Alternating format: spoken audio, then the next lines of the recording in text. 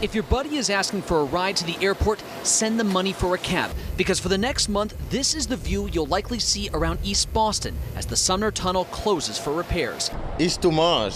That's crazy, like crazy. Probably like 20 minutes to go 800 feet. Transportation officials are encouraging commuters to take public transit, including the Blue Line. They'll be free during the shutdown. I'm one that hates to drive into town, so it's like, this is convenient. It's going to be busier for sure, but you know, if you come early enough, there's not a lot of people here. Along with free rides on the Blue Line, there will also be free and reduced cost ferry trips, free and reduced parking at the T and commuter rail lots, and discounted tolls for residents who use the Tobin Bridge or the Ted Williams Tunnel. The congestion is going to be bad. What can we do? Well, what you can do is learn from our mistakes, because despite being steps away from the Blue Line, we decided to drive to Logan Airport. If the saying is that misery loves company, we certainly have a lot of company here on 1A. MassDOT says this year's shutdown will only last until August 5th. Here's to hoping they finish that job early.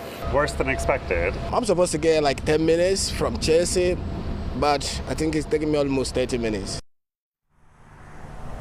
Now, just like last year's shutdown, it appears some of the worst congestion is here around Logan Airport. This is the bottleneck from the airport to the Ted Williams Tunnel. So if you have a flight or if you are picking up that buddy from the airport, plan accordingly.